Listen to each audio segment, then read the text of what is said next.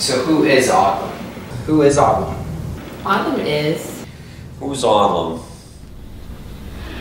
Do you want name, rank, and serial number? Except that you never did any service for your country, so you don't have that. William Wallace ODLUM. What was his life like in Ireland?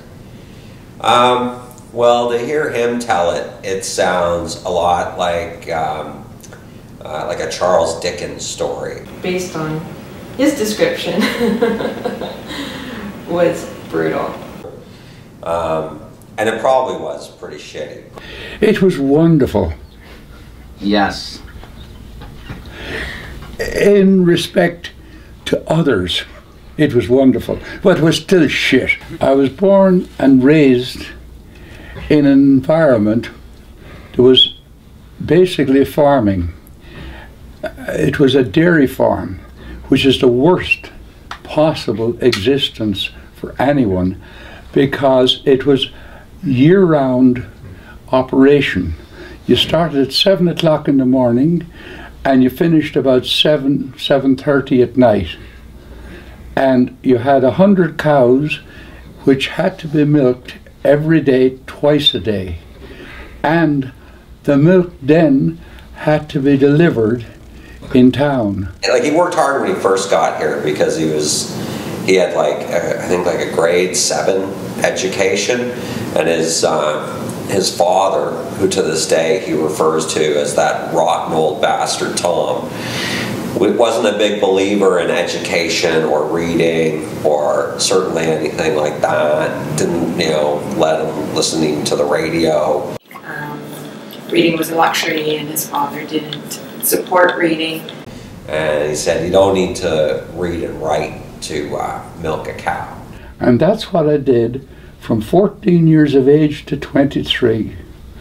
Then my father and mother, of course, didn't want to see me go, because as the eldest son, I was supposed to inherit this magnificent business. And I said, I am not going to put up with another moment of slavery. And I came to Canada with $87 in my pocket. What's he done for a living in Canada? As little as possible. He's one of those like classic sort of, very kind of that classic Irish guy who kind of finds a way to sort of fiddle his way through without really kind of working at all. What computer programs has he written? He's written like 4 or 5. Now, I also wrote another program called Value Trend Indicator was another one, which has something to do with the stock market, very complex kind of stuff. Oh, I remember that bullshit program. And the Value Trend Indicator had a lot of graphs and charts and so on, and it was written up as one of the best programs of its kind in the Wall Street Journal.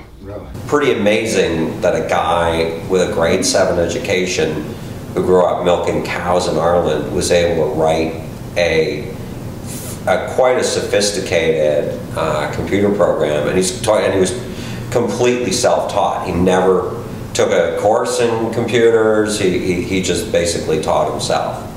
Wow. You have a copy of that? I kept 2 copies for years and then I threw them out. What the hell am I keeping it for?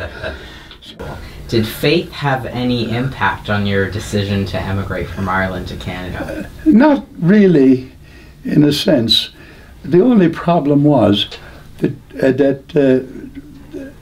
the Protestants and Catholics, there was no intermarriage.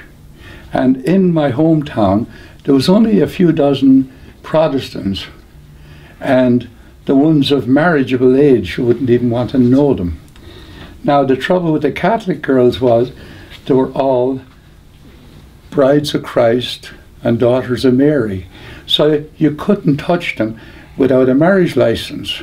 So you were in deep, deep trouble. So it was much easier to come to Canada, where sex was looked on in a slightly different manner. What do you do to search for the good in people and society? I figure everyone is as honest and upright as I am. And how honest is that? Very, very honest, actually. But all I have to do is screw me once, you'll never screw me twice.